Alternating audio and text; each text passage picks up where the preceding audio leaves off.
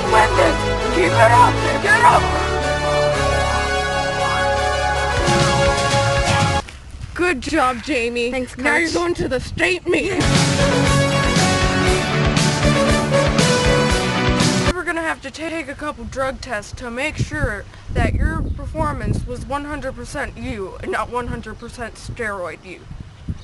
Today, the first thing we're gonna try is urine testing, which is the most common testing procedure. Drugs, in order to be detected in your body, must be absorbed, circulated in the blood, and deposited in your bladder. An institute in Los Angeles has shown that the properties of most drugs are absorbed and stored in the human hair. We're going to cut it close to the scalp. Thank you. Right out.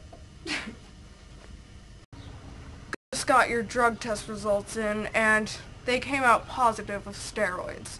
We're going to have to disqualify you for the race you just ran.